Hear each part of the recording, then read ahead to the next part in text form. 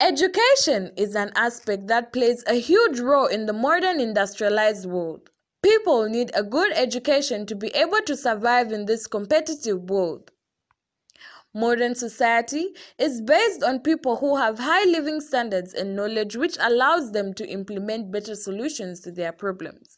Zambia has witnessed a surge in the coronavirus cases during the second wave of the pandemic, with health authorities warning that huge gatherings are fueling the surge. Many countries are suggesting various levels of containment in order to prevent the spread of the coronavirus.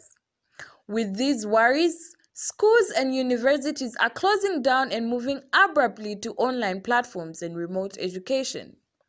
Secondary Schools Teachers Union of Zambia, SESTUZ, organized a meeting to discuss the reopening of schools in the wake of the coronavirus.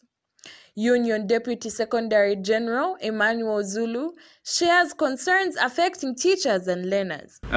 We have, in the last 2 months, seen a number of teachers losing their lives, and this is of great concern to us. And it is for this reason that we are very worried even about the opening of schools next week, as directed by the President. Mr. Zulu has urged schools to adapt to the new normal under the pandemic and start making preparations to ensure a safe learning environment for the learners. We hope that schools have taken the necessary measures to ensure that as pupils and teachers report back to the schools, all the health guidelines will have been put in place as directed by the Ministry of Health. We don't want to lose further lives amongst our teachers and indeed even the pupils. And Professional Teachers Union of Zambia, PROTUS, General Secretary Kangwa Musenga has concerns to raise. So what we would like to see is, as we open on Monday, may the Ministry of Finance quickly discharge the funds to the schools around the country so that all schools are at game.